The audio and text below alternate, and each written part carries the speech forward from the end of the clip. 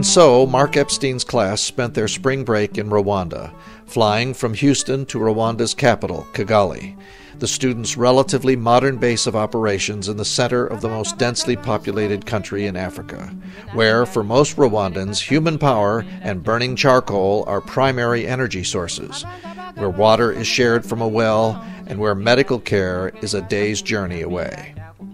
Epstein's 4 teams had little more than a week to meet with Rwandan health officials, visit hospitals and remote clinics, and determine a market for their biotech products. We followed the Incubator team. We divided into two groups. One that would be taking kind of a top-down approach, trying to assess the market need, trying to understand what the people and the hospitals and everybody needed and wanted out of our products.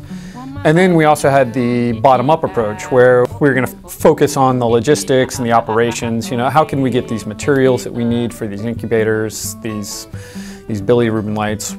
How could we get those built, and could we effectively get these to meet in the middle somehow? I had a job to do. I was on the sourcing and operations team, and so I had to figure out a way to communicate to this guy that we wanted an incubator built. And I mean, honestly, like, I look at it on the video now, and I mean, it's almost foreign to me, because when I was in it, it was just like, how am I going to get this done? What tools do I have? I mean, I've got a tape measure, I've got a notebook, and I've got a little model. And I somehow need to be able to communicate to these guys that it's got to be this big by this wide, have these shelves, a plexiglass roof. I mean, it was really no big deal. So, I mean, basically, at the end of this, we might turn this all over to him. He can make these and sell them. Yeah.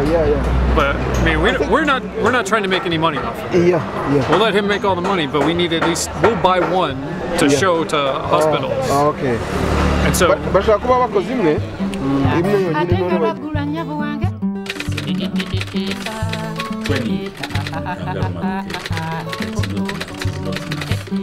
the beginning, it would be better to get enough incubators. We don't have enough incubators. So we have an incubator product that's designed out of local materials, completely built, will be built here.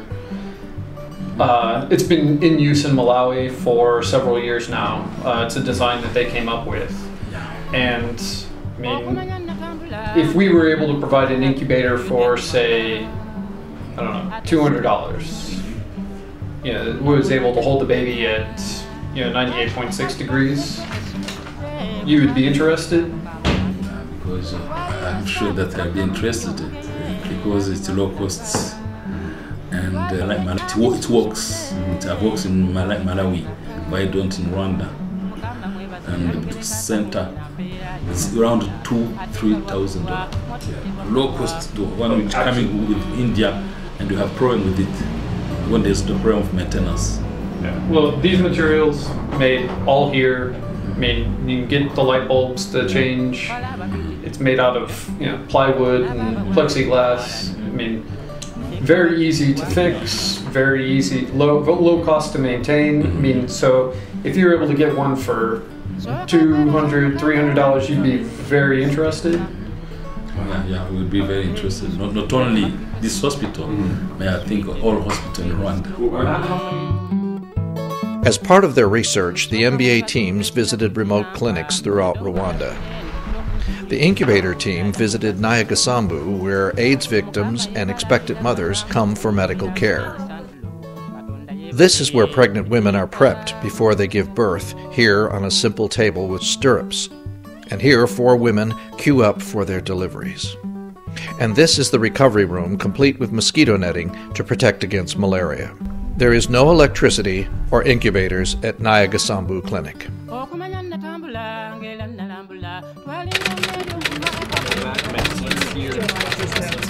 Well, we kind of just decided to walk around and try to find what we need, and it ended up being, I guess, a good strategy. I mean, as far as procurement strategy goes, that's kind of what we've been doing, and we kind of hit a bunch of different electronic shops and electronic repair shops, and we found something that's going to make our incubator a lot more visually pleasant and a little more functional than the equipment we have right now. We're putting together a heating element for a prototype incubator, which is essentially 4 light bulbs on 4 switches, so you can turn 1 or 2 off if it gets too hot, 4 on if it's cold outside, whatever, just simple temperature regulation. And neither of us are electrical engineers or have played much with electrical wiring since probably 6th grade science class, but it's a simple circuit, and we're trying to make it a parallel circuit so it doesn't, if one bulb goes out, they don't all go out. Ready? Try the switches. Heat. That is real hot. Yeah. 1 off. 2 off. This is our second version of the wiring. We refined it, made it better, kind of combined some loose connections we had, and we think this is a lot more safer model, and it should a lot less points of failure. So this is our second, I guess, trial test. I'm kind of scared to plug it in, but we'll see if it works. It's all a go. Everybody ready? Yeah, watch out.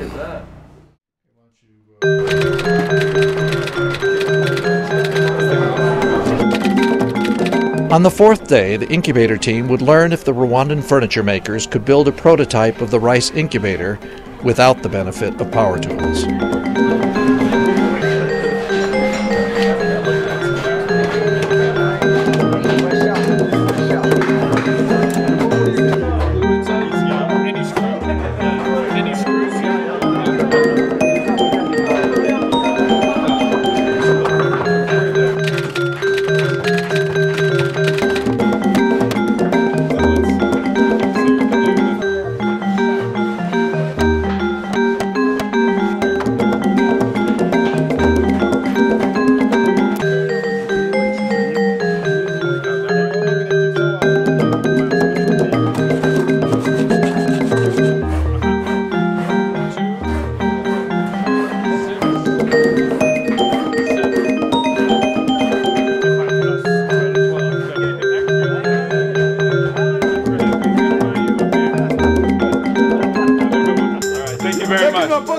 No, I tell you what, if we get more orders though, we might have to make you 100 or 300 of those. Can y'all do that? Yeah. Maybe? Okay, we've got to go to the Ministry of Health and get this approved. But if they get approved, they're going to go in the rural hospitals and the district hospitals to keep the babies warm. So, in the end, it was clear that the incubator team had met one of its key objectives, to bring rice engineering technology to a developing country and have that technology built locally. The first step in empowering entrepreneurs to create a self-sustaining business.